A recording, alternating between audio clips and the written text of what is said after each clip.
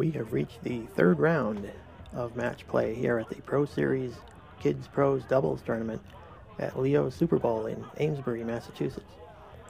In this round, the team of Bryenna Smith and Rob Taylor will be facing Aaron Fontaine and Stephen Renaud Jr., while on the other pair, Michael McGinty and Tim Haesaert will be facing Sonya Richard and Dave Godwin.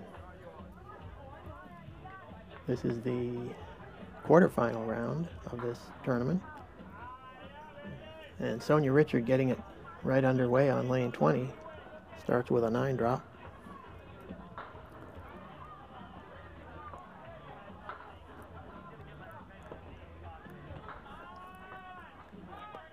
And she makes that spare, converts that 7 pin for a spare to begin. Meanwhile, Aaron Fontaine over on lane 18 is looking at a spare leave, and he converts that. Aaron bowls out of bogey lanes in East Brookfield, and he's probably best known as the grandson of the great Tom Olsta. Aaron and his younger brother Nate Fontaine made the presentation when Tom was inducted into the ICBA Hall of Fame earlier this year. That was a lot of fun. The ICBA Hall of Fame dinner is always a great evening.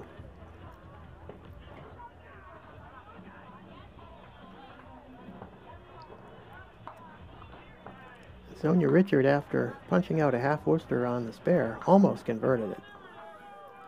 But she'll take a 10. And there's a strike by Aaron Fontaine. Taking a look in slow motion, very solid 1-3 pocket hit. And it takes a while for that 8 pin to go, but it goes down, so that's a strike in the second box.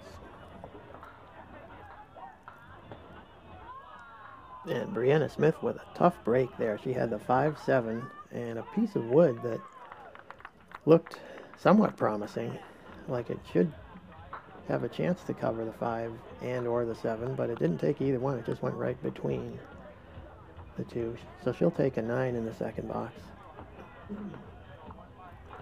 Michael McGinty had a strike in the third box, as you saw. He has had some outstanding appearances on the Candlepin New Generation show. Can really put up some big scores on occasion, as can most of these kids. They really, there's really not much difference between the kids and the pros in terms of the scoring potential, as you've seen in these matches.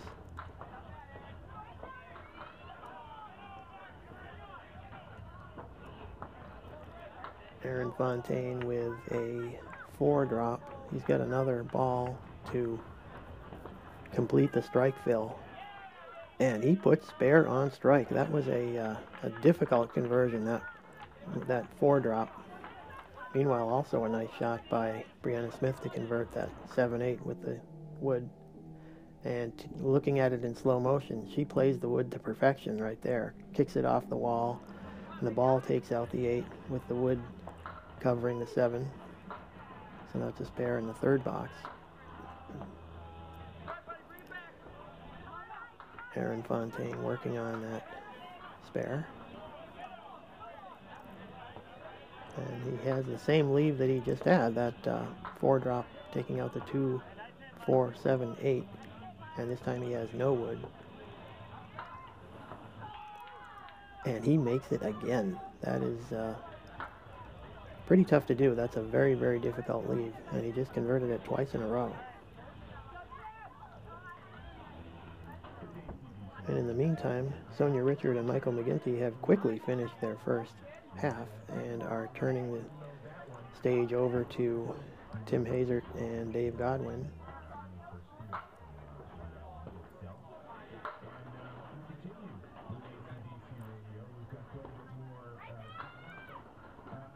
Aaron Fontaine with a 7 drop on that 4th consecutive mark that he had, speaking of quickly. So he's looking at the 2 5 and 7. He's got a terrific first half going. Worthy of his grandfather, you might say. Tom Ulsta.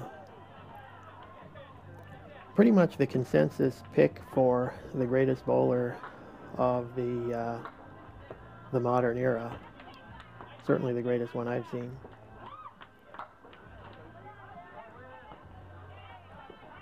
And Aaron Fontaine doesn't make his 5th mark in a row, but he does finish with an 82 half.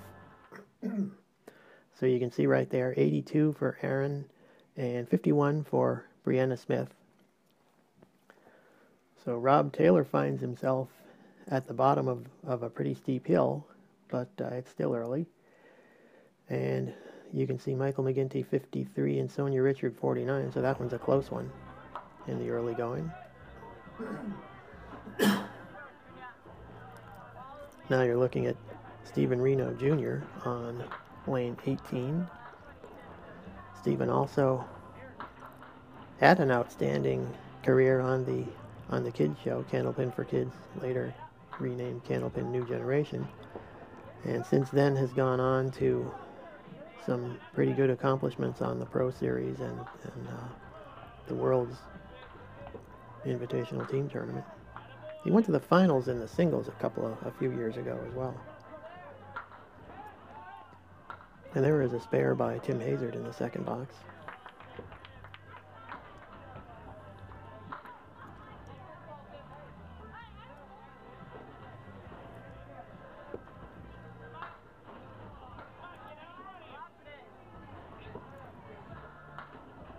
Rob Taylor, you'll recall, had I think he had a 140 game in that first round win that he and Bryenna had that went right down to the wire.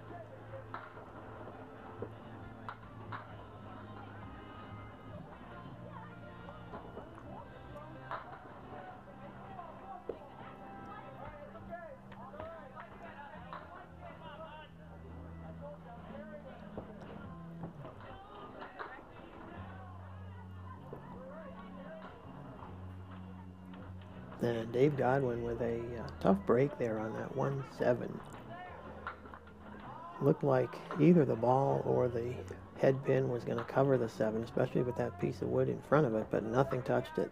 So he'll take a 10 box in the 3rd. And there's a strike by Rob Taylor on lane 17. Very high 1-2 pocket hit. While Stephen Renaud Jr. makes a nice try on that 4 drop, doesn't quite cover it. Here's a look at the strike by Rob. Very high in the 1-2 pocket. The 6 and the 7 were the last 2 pins to go. So that's a strike in the 3rd, and badly needed since they're down a pretty good margin right now in the early going. And speaking of strikes here, this is one by Dave Godwin right there in the 4th frame. He's got 39 plus the strike fill through 4. Is that going to be a strike for Stephen Renaud? Not quite. Can't quite get that 4 pin to go. But he'll have a clean shot at it. And he's got it. Spare in the 4th for Stephen Renaud Jr. Rob Taylor trying to put spare on strike, not quite able to cover the 7 pin.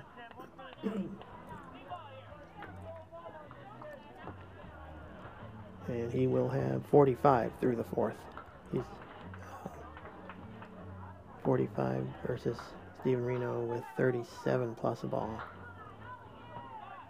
Dave Godwin with another strike in the 5th, so he will sit down on a double strike. He has 29 through the 3rd and then strikes in the 4th and 5th. Dave is very capable of throwing a lot of strikes, as you well know. He had, if I'm not mistaken, he had a 221 game up at Halifax, Nova Scotia a few years ago in the World's Tournament. I'm not sure if that was in the singles or the team event.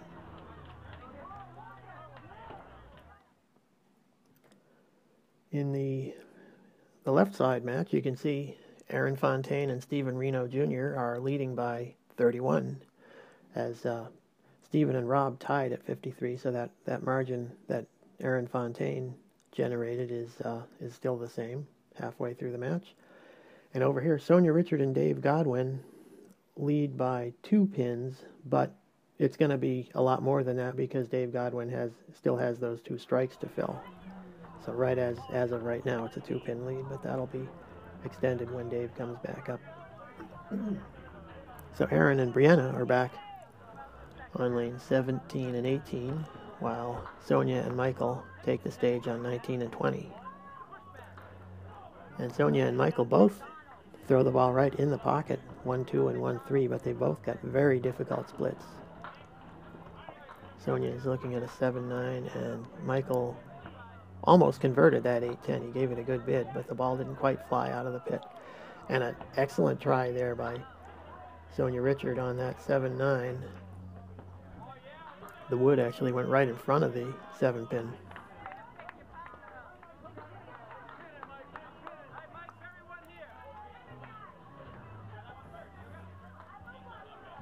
Aaron Fontaine with a spare on the left lane.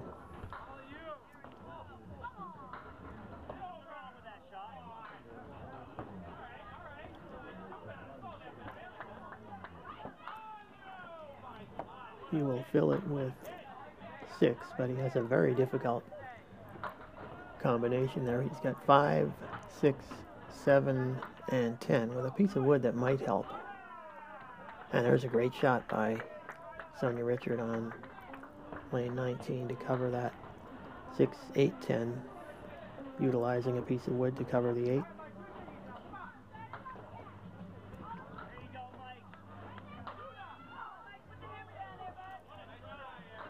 Nice bid by Aaron Fontaine there, but it was pretty difficult to cover all 4 of those pins, and he did well to get the wood to go over and try to get the 7, but it didn't quite cover it. Sonya Richard with a 9 drop on that spare. Here's another look at the spare that she made moments ago. You can see that was a nice hit on the 6-pin, and the ball flipped that piece of wood over into the 8-pin. And she just skids by that 2-pin. It's kind of unfortunate that she had a piece of wood to use a little bit further to the left, and there you see it right there. That was the what she was looking to do. That'll be a 10, and Sonya Richard has 87 through the 3rd. Michael McGinty with 82.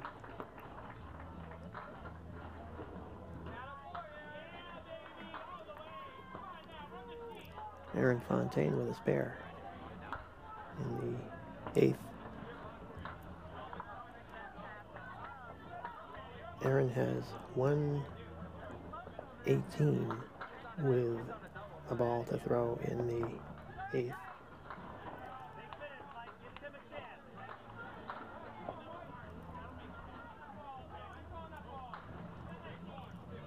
And he throws kind of a pitch out there, just 2, taking out the 6-10.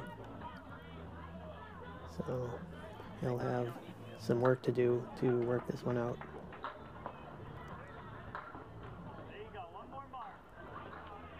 And that didn't take long, did it? He just stuffed it right in the 1-2 pocket for another spare. That gives Aaron 130 plus a ball through the 9th. 130 plus the fill.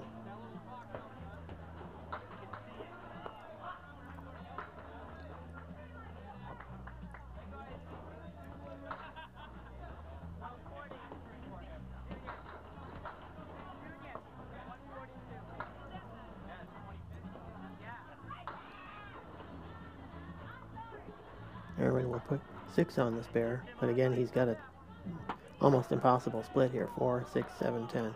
And Bryenna Smith with a great bid on that 6 drop, and you can see she's just a little frustrated there because she did what she had to do there, but the 8-pin wouldn't go. I think it slid over a little bit, but it stayed up, and now it's gone. But that's a just a 10 box, and that'll be a 94 string. And meanwhile, Aaron Fontaine will be filling out the score, and that's going to be a 7 box because the second ball hit the piece of wood in the gutter. So, nonetheless, that's a 143 game for Aaron Fontaine. So, his team right now has a 49-pin lead with, as Bryenna and Aaron turn it back over to Rob Taylor and Stephen Renaud.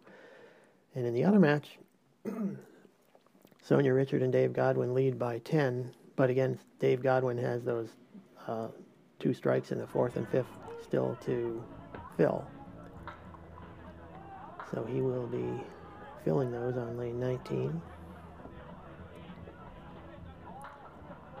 As Tim Haesaert is on lane 20. Dave with a nice ball in the 1-2 pocket, a little bit high, but he drops 8, leaving the 6-10. So that gives him 57 through the 4th completed frame. And he completes the 5th frame with a spare on strike. 77 half. And now 87 with the ball. Rob Taylor with a badly needed spare in the 6th. In order to make up 49 pins, it's going to take a lot of work. But that spare is a good start. Tim Haesaert with a nice solid 1-3 pocket hit, dropping 9. And Dave Godwin with a strike. Wow. That's 3 strikes in 4 boxes. And that one did not take long to go.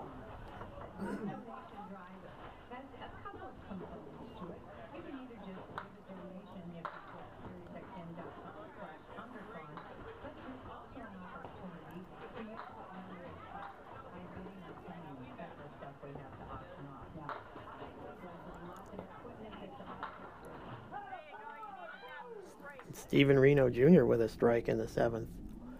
As we look at the slow motion on Dave Godwin, that's kind of a mixer, combination mixer wall shot, and that really went out of there in a hurry off that 1-2 pocket hit. And this one by Stephen Renaud Jr. is much higher in the 1-2 pocket, and you can see that he trips the 6 pin off the wall.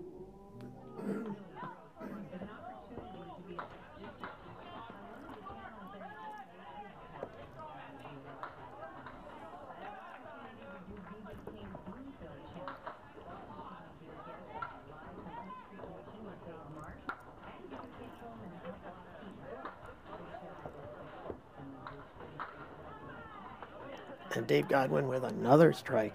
Wow. That one was awfully quick as well. Another wall shot, this time in the 1-3 pocket, taking everything out. The 5 and 7 were the last to go. That was another really fast one.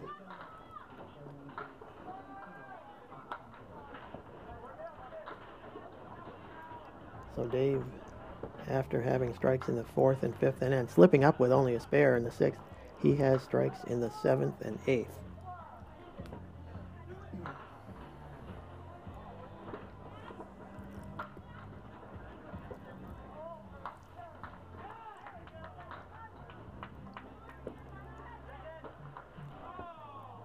Dave Godwin in the 9th. And that is one more strike in the 9th frame. That's a triple strike. And that's 5 strikes in his last 6 boxes. This one is kind of a light hit. And he gets some sidewall action there. So that's a little bit of a cheapo compared to the other several that he's had there. But nonetheless, that didn't take long to go either. And that is 3 strikes in a row and 5 out of 6 for Dave Godwin. You can see the score here. 127 through the 7th and then strikes in the 8th and 9th to fill. So that's a lot of pins piling up in a hurry. So there's no doubt at this point that Sonya Richard and Dave Godwin will be advancing to the next round, but the drama here concerns exactly how high Dave Godwin is going to be able to go. 3 strikes in a row, and on the old Channel 5 show he would have had quite a bit of bonus money by now.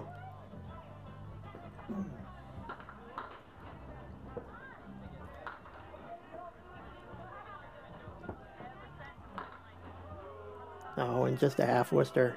Very disappointing. The crowd's kind of giving it to him a little bit because They were hoping for another strike, but nonetheless,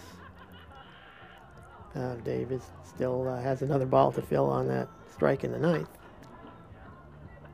And he makes a good try on the half Worcester. He will have one more ball to finish up, and then we'll show you the final score.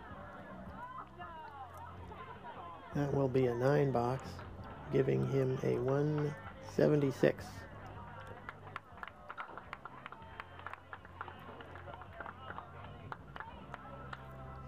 So both of these matches are going to be complete now, with the exception of just a fill ball for Rob Taylor.